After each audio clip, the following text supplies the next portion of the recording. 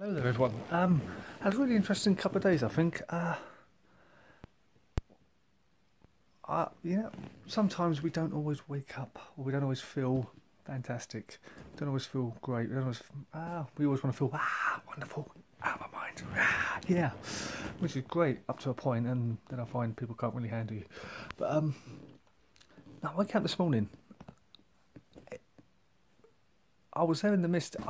In my mind, it was like you have a choice. You can feel, can't be up, or you can take it upon yourself to actually uplift yourself and push yourself on to be more creative, be more. Just a little story yesterday when I woke up. I didn't feel fantastic. I don't always feel fantastic when I wake up. But you get yourself in the zone. You put yourself by good habits. For example, cup of tea. Sometimes just putting something on to come in and just elevate me. This morning, just looked out the window and I thought, and then something in your head said, it's your choice to feel this way.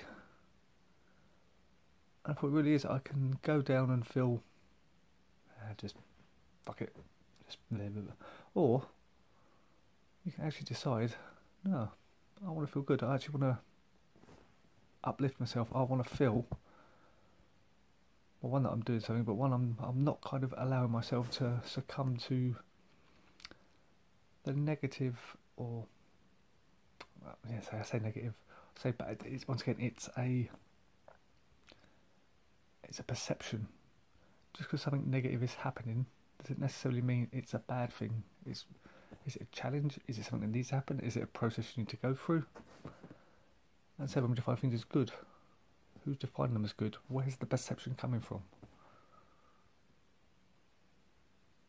I think I'll leave that one there, but it'll be interesting to get your comments. Thank you for listening and have a great day.